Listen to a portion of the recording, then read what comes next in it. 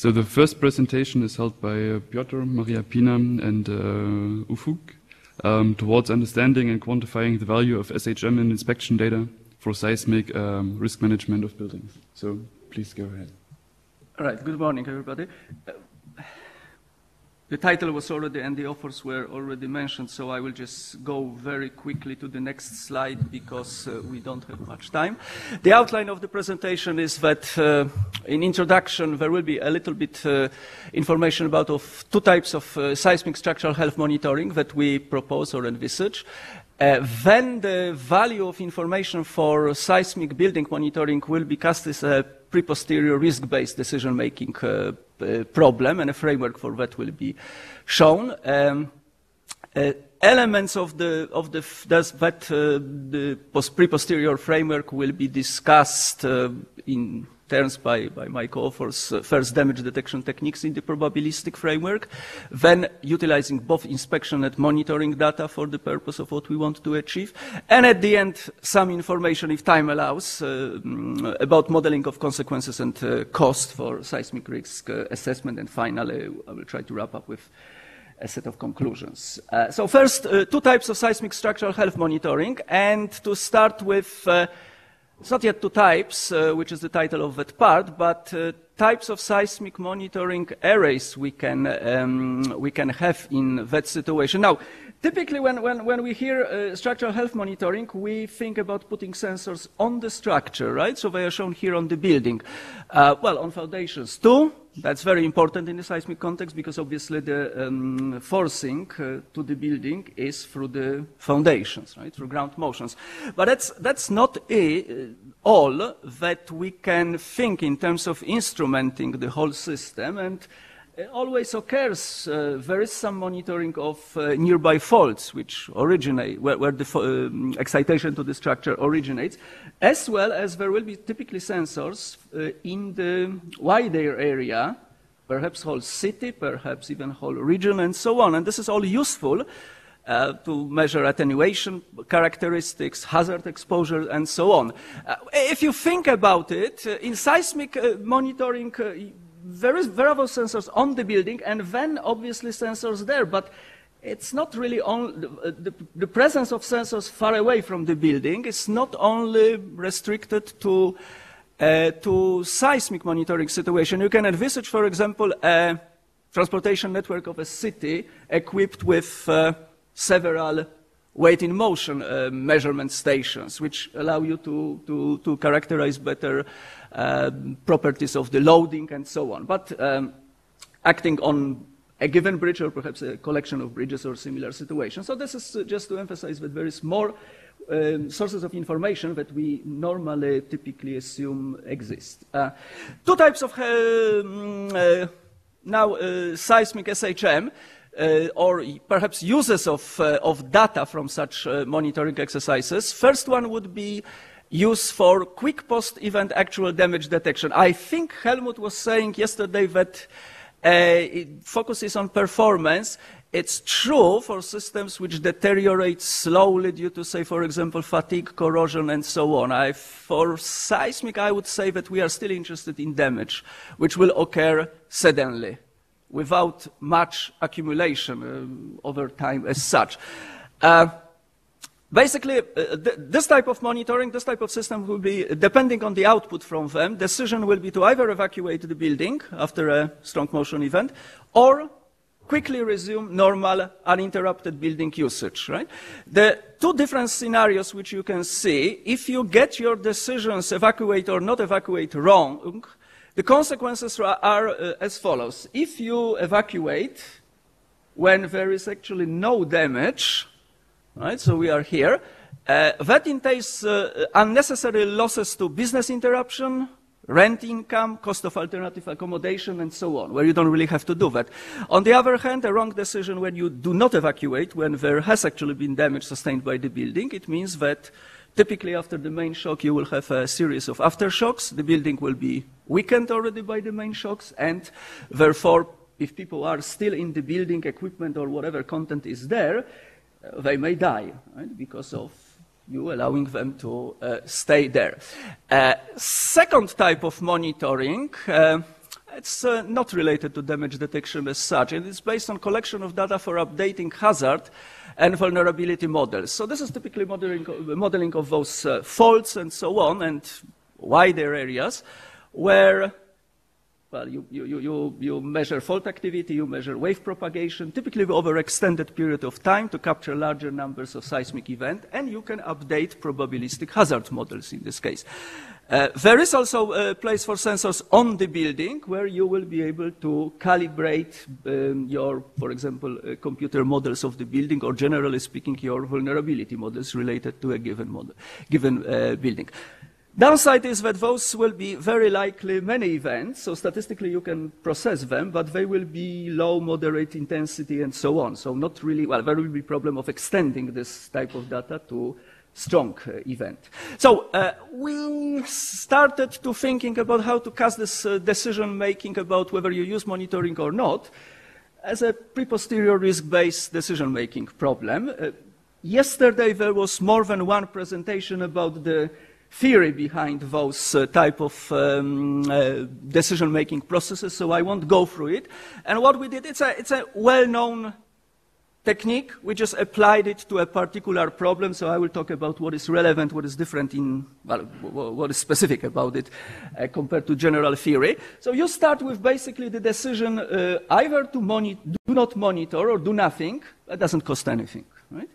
Or monitor, there will immediately be some cost. This is a very simplified decision tree with only 2 branches at each node. In practice, you will have much more decisions here. Well, monitoring, it could be several options, several techniques with associated costs and so on. There is place also for example, things like enhanced visual inspections, something along the lines of BORP program in San Francisco area, building operation resumption program, where you effectively pay consultancy so that in case of your building potentially being damaged, they quickly send people for visual inspections. Other options to manage risks, and this was already covered in some presentations yesterday, is, for example, to strengthen structure. And again, a number of options are possible. Combinations of those options, monitoring plus some strengthening, using visual inspections and monitoring, indeed, Ufuk will be talking soon about how to merge those types of data, are also possible, right? Then, once you decide to monitor, your system will either detect damage with certain probability, not detect damage. 0 is for DD damage detection, 0 means negative outcome, or it will detect damage, right? So this is DD1. Well, you know, in imperfect word, damage detection means either true positive or false positive, right? Based on the indication from system, you will be making decisions either to not evacuate building or evacuate building. Again, this is a very simplified situation. There may be other decisions to be made at that point. For example, whether you want to reasonably quickly, of course, because it's not a question of minutes or anything like that, repair the building, or perhaps, I don't know, demolish it even, and so on. The real state of nature, so this is DS, 0 or 1, DS from damage actually sustained, S for sustained is here. Each of those situations, decisions and chance outcome entails certain costs, or consequences, generally speaking, or costs, right? As I said, if you evacuate building, there will be business interruption. If you do not evacuate, but the building later collapses, there will be cost of, or consequences will be lives lost in that situation. Now, I realized while reading around the topic that nearly 10 years ago there was a cost action on building robustness, and several people in this room were part of it. So I here assumed that damage means failure immediately, right? So you can think about it that I'm considering the situation that the building is not robust. If you wanted, you can end here another chance event from damage to failure to account for robustness. I will skip that probably slide because of lack of time, but Dimitri was explaining how to analyze those types of trees. You go back and at each, chance event, you calculate expected cost. So this will be probability times consequences or times cost, effectively risk. Right? And at each point, at each decision node, you try to minimize risk. Now, we talk about here, as the formula here, right, which is lengthy and perhaps not immediately obvious if, but the basic idea is to choose the path, right, from here or from here and so on, which will result in least cost, including cost of monitoring and minimizing at the same time the risk. Right? So, and that finally answers the question whether you are on this part of the tree or this part of the tree, based on risk. Yes, and with that, I will pass on to Maria.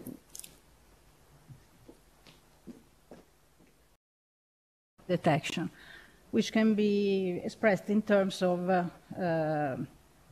the likelihood function of a chosen damage feature, which could be a model parameter, for example, the frequency, the period, or other. And in terms of the prior probabilities. The prior probabilities can be calculated as, estimated better, as we will see from the fragility curves.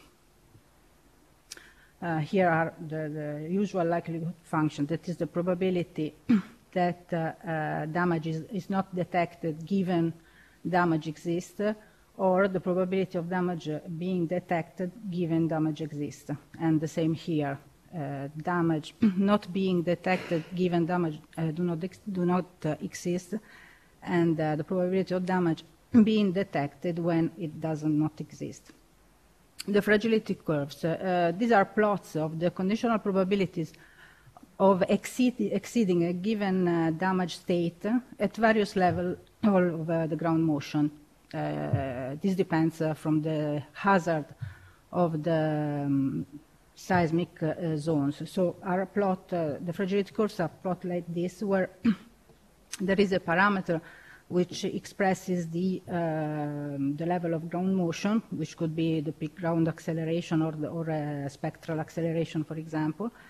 And on the vertical axis, there is the conditional probability of exceeding a given damage level, a damage state. Here are represented 4 different damage states, from collapse to minor damage. These plots usually are defined in terms of a damage parameter, which could be, for example, the interstory drift, or the number of buildings collapsed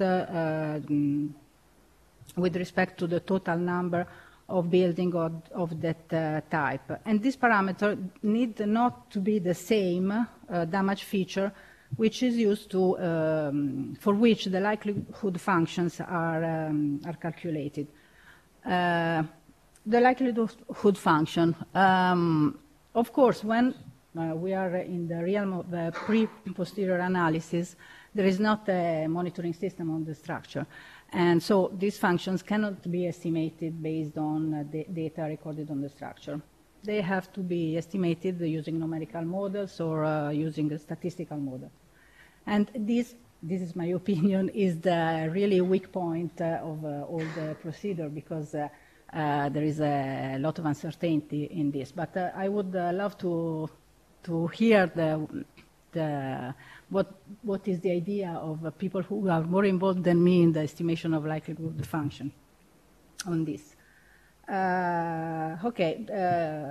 This is the face of likelihood, what could be the likelihood functions of, I don't know, for example, the period, the modal period. We can have this distribution of the damage parameter in a reference configuration, where the distribution is due to, well, the variability is due, for example, to environmental sources. And this is the same distribution for the damaged configuration. So there is an increase of the period due to damage and a variation of the distribution, or a variation of the variability of the parameter. From these curves, we can estimate the probability of not detection, that is the probability that damage is not detected, and this is true, damage does not exist, which is the white area here. Or, for example, the probability of false alarm, which is the area here under the curve in the undamaged configuration. And for me? All together. Okay, so I will, okay, we have already defined all this. These are all the conditional probability I just mentioned in the previous slide. No, an important thing. In order to define all these probabilities, we need a threshold, which allows to say if the damage parameter is beyond the threshold, I will say that the structure is damaged. Otherwise, I will say that the structure is not damaged.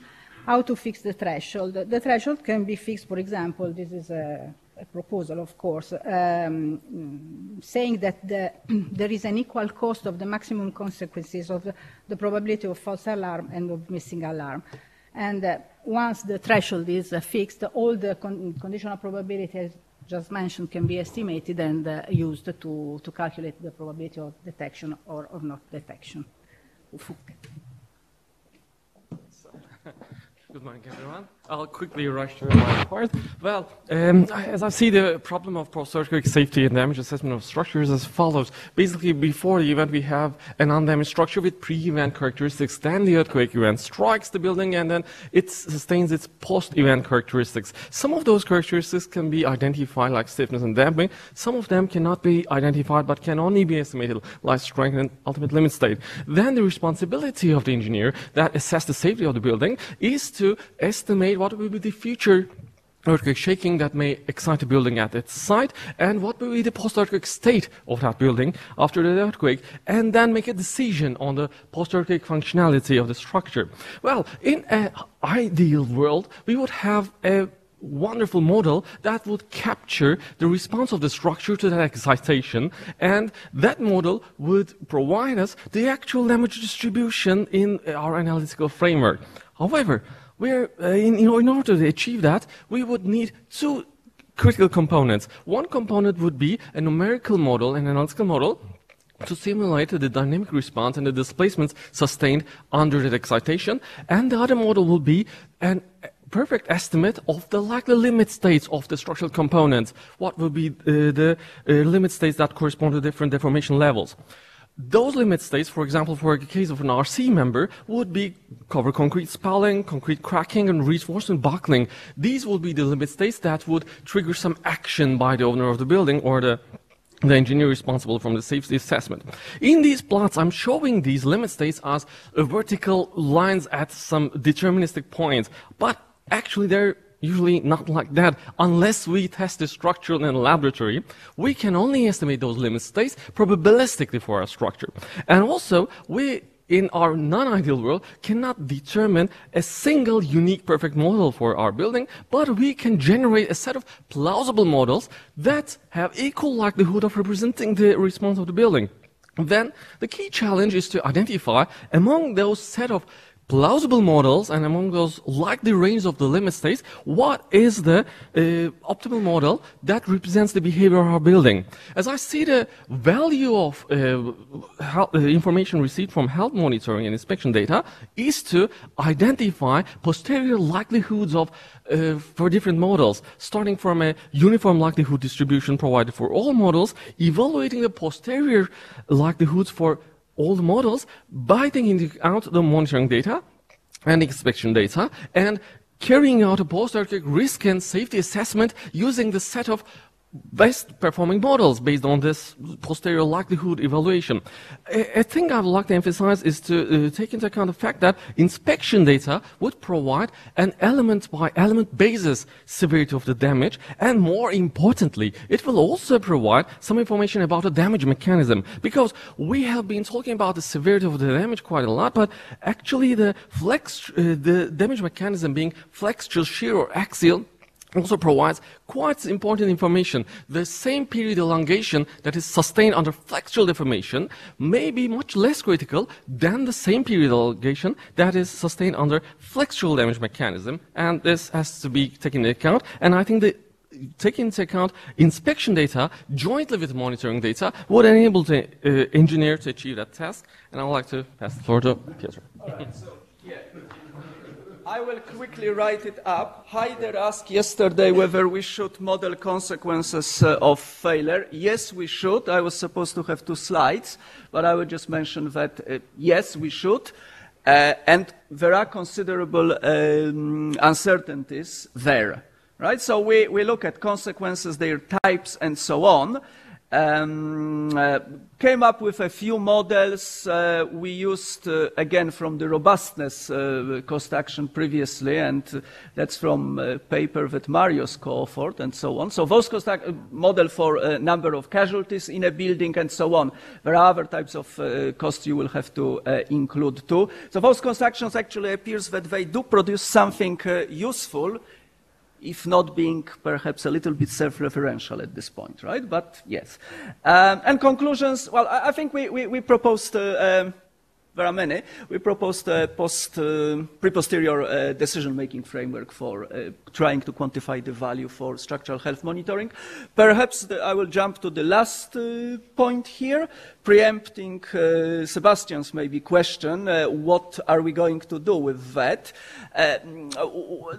As a theoretical, very kind of attempt at this point, we need to pull together and fill all those theoretical concepts with some real data, real example, and so on. Perhaps starting with something that Daniel showed for yesterday for his bridge at Princeton University. But I think as time progresses, we can do better than such simple examples, doing some more advanced analysis and so on. So yes, with that, thank you very much for your attention.